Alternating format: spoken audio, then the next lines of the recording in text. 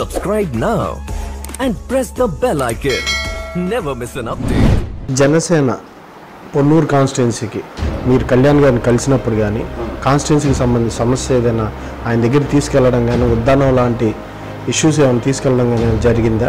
అంటే ఉద్దానం సమస్యలు వేరండి. ఇప్పుడు మనకేంటంటే కోస్టల్ బెల్ట్లో మనకున్నటువంటి ప్రధానమైనటువంటి నియోజకవర్గాల్లో పొన్నూరు, తెనాలి, వేమూరు, రేపల్లి ఇవన్నీ కూడా ఒక రకంగా చెప్పుకోవాలనుకుంటే అభివృద్ధి చెందిన ప్రాంతాలు.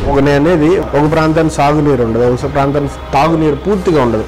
మీరు ఏదైతే 4-5 గ్రామాలకు సంబంధించి చెప్పుకొచ్చారో అక్కడ మీరు చెప్తున్న తాగునీరు అనేది ఇబ్బందికరంగా సమస్యలుగా గుర్తించడం. ఉన్న సమస్యల్లో ప్రధానంగా పొన్నూరు కావచ్చు, తెనాలి కావచ్చు, ఎక్కడైనా సరే ఈ 4 మీరు గుర్తించిన ప్రధాన సమస్య ఏంటి? ఇంతకాలం అనేక ప్రభుత్వాలు మారిన చేయలేకపోయినటువంటిది మీ కాంగ్రెస్ ఇంతకుముందు ఉన్న కాంగ్రెస్ హయాంలో కూడా చేయడానికి ప్రయత్నించింది జరగంది ఏమైనా ఉందా? దీంట్లో ఒక ముఖ్యమైన విషయం ఒకటి గమనించాలండి. ప్రభుత్వాలు 3-4 మారినా కూడా కాంగ్రెస్ వచ్చింది, మళ్ళీ తెలుగుదేశం వచ్చింది, మళ్ళీ కాంగ్రెస్ వచ్చింది. ఒక 89-94 వరకు మాత్రమే కాంగ్రెస్ పార్టీ నియోజకవర్గంలో ఒక ఎమ్మెల్యేగా చిట్నేని వెంకటరావు గారు చేస్తున్నారు.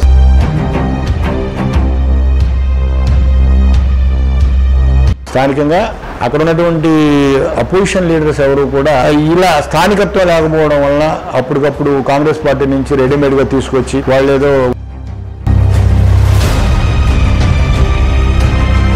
దూలిపల్ల నరేంద్ర గారి మీద చాలా ఎలిగేషన్స్ లేదా సంఘం డైరీగా 2-3 వచ్చినా సరే మీరు ఏ విధంగా వాటి మీద తిప్పకూడదు ధర్నాలు కావచ్చు లేదా ప్రజల్లో చైతన్యం తీసుకురావడానికి ట్రై చేశారా? లేదంటే వాళ్ళ అధికారం ఉంది కాబట్టి లేదా ఆ ఎమ్మెల్యే కాబట్టి ఏం చేయలేకపోవడం జరిగిందా? అంటే రాష్ట్రంలో తెలుగుదేశం మొత్తం కూడా అధికారంలో ఉన్న ఏ స్థానిక ఎమ్మెల్యే అయినా సరే వాళ్ళ స్వార్థం కోసం చూసుకుని నడుపుతున్నటువంటి రాజకీయాలు కదా. ఇక్కడ మన జన్మభూమి కార్యక్రమాలు కావచ్చు, ఇంకో కార్యక్రమాలు కావచ్చు, ఏదైనా సరే వన్ సైడెడ్గా జరిగిపోతున్నాయి. ఇది ఓపెన్ సీక్రెట్. అది వాళ్ళ కార్యకర్త అయితే పనులు జరుగుతాయి, లేదంటే ఇంకోటి పని జరగదు. లేదు ఇక ఇలాంటి ఏదైనా జన్మభూమి పనులు అడ్డం పెట్టుకొని చేసేటువంటి కార్యక్రమాలు ఏమన్నా ఉంటే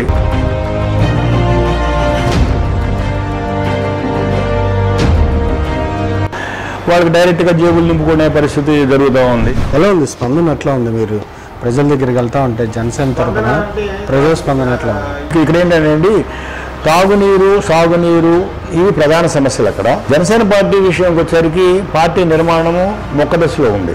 ఈ మొక్క దశలో ఉన్నప్పుడు మొక్కని కనీసం మనం పెద్ద చేయాల్సిన అవసరం ఉంది. ఈ అవసరంలో ముఖ్యంగా పవన్ కళ్యాణ్ గారు ఆయన సిద్ధాంతాల మీద ఆయన కుల నిర్మూలన అనే విషయాన్ని పక్కన పెట్టి కులాలను కలిపే విషయం. ముందు కుల నిర్మూలన అనేది ఇప్పుడున్నటువంటి సమాజంలో చాలా సైన్ తీసుకునేది, చాలా సమస్యలతో కూడుకున్న విషయాలు అవి. దానికంటే కూడా కులాలని కలిపే ఆలోచన. ఒక కులం కలిపామనుకోండి, నిర్మూలన సంగతి తర్వాత, కలిపే ఆలోచనతో ముందుకెళ్ళడం. దాంతోపాటుగా మన భాషని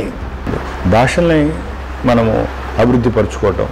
అదేవిధంగా మన సాంప్రదాయాలు, మన సంస్కృతులు. ఇప్పుడు మీరున్నారు, మీరు బొట్టు పెట్టుకున్నారు, అది మన సాంప్రదాయం. ఇక్కడ ఉన్నటువంటి సనాతన ధర్మాలు ఇవన్నీ కూడా మనం పాటిస్తాము. అదేవిధంగా ఏ మతంలో ఉన్న వాళ్ళైనా వాళ్ళ సాంప్రదాయాలని గౌరవించుకోవటం మంచిది. భారతీయ సంస్కృతిలో భాగం అది. ఎక్కడైతే ఆర్థిక విషయాలు ప్రభుత్వం నుంచి అందే విషయాలు ఉంటాయో, ఆర్థికంగా వెనకబడిన ప్రతి వారికి కూడా ఒక పద్ధతి ప్రకారం ఒక పథకం, అంతేగాని కులానికి ఒక కార్పొరేషన్ పెట్టేయడం, కులానికి విభజించేసి ఆ కార్పొరేషన్ ద్వారా డెవలప్మెంట్ అని చెప్పేసి అప్పటికప్పుడు క్రియేట్ చేసుకొని ఈ మధ్య ఈ 4-5 నెలల్లో డెవలప్మెంట్ చాలా హడావుడి జరుగుతూ ఉంది. అది కులాలని విభజించి పాలించడం తప్ప కులాల కలిపే ఉద్దేశం కాదు. అది మీరు రాజకీయాల్లో ఒక గుర్తింపున్న వ్యక్తిగా రాణించాలంటే ఒక పదవి అనేది కంపల్సరీ. ఏఎంసీ చైర్మన్గా వదులుకున్నారు, తర్వాత ప్రజారాజ్యంకి వెళ్ళారు, అక్కడ ఏ పదవి రాలేదు, తర్వాత మళ్ళీ కాంగ్రెస్, ఇప్పుడు మళ్ళీ జనసేనకు వచ్చారు. మీరు ప్రజలకు ఏదైనా చేయాలంటే ఒక ప్రజాప్రతినిధిగా ఉండడం చాలా అవసరం. మరి అలాంటి పరిస్థితుల్లో మీ ఎలా కొనసాగిస్తారు? ఈ 5 years కావచ్చు, లేకపోతే ఇప్పుడు కావచ్చు. ఇప్పుడు నా వ్యక్తిగతమైన విషయాలకు వచ్చారు మీరు మంచిగా. మీరు పార్టీ నిర్మాణం అనేది అవసరం ముందు. ఇది కాంగ్రెస్ పార్టీయో లేదంటే తెలుగుదేశం, వైఎస్ఆర్ పార్టీ లాంటి వచ్చినటువంటి పార్టీ కాదు. ఇది ప్రజల నుంచి పుట్టుకొచ్చి పవన్ కళ్యాణ్ మీద ఉన్నటువంటి అభిమానంతో ప్రజాదరణ, ఆయన ఒకరోజు బయటకు వచ్చారంటే ఎవరు లక్షలు ఖర్చు పెట్టి జనాన్ని రోడ్డు మీద తీసుకొచ్చిన పరిస్థితుల రోజుల్లో ఆయన వచ్చిన గంటకి అప్పటికప్పుడు 10,000 మంది వచ్చే పరిస్థితి వచ్చిన ప్రజాదరణ కలిగిన వ్యక్తి. ఆ వ్యక్తి వచ్చే ఆ జనాదరణని దాన్ని రాజకీయంగా మలుచుకొని దాన్ని భవిష్యత్తు నిర్మాణం కోసం, పార్టీ నిర్మాణంలో భాగం పంచుకోవడం కోసం మేము పనిచేస్తున్నాం. మీరు జనసేన పార్టీలోకి వచ్చి యాక్టివిస్ట్గా ఈ సంవత్సరం కాలం నుంచి పనిచేస్తున్నప్పుడు ప్రజా సమస్యల మీద కావచ్చు, లేదంటే మీ ప్రభుత్వం వస్తే, జనసేన ప్రభుత్వం వస్తే ఏం చేస్తుంది అనే అంశాల మీద కానీ, స్థానిక సమస్యల మీద కానీ, ఏదైనా హామీల మీద కావచ్చు, మీరు ఏ అంశాలతో ప్రజల వద్దకు వెళ్తున్నారు మీరు? Please don't forget to subscribe our YouTube channel ET Unlimited for more fun and entertainment.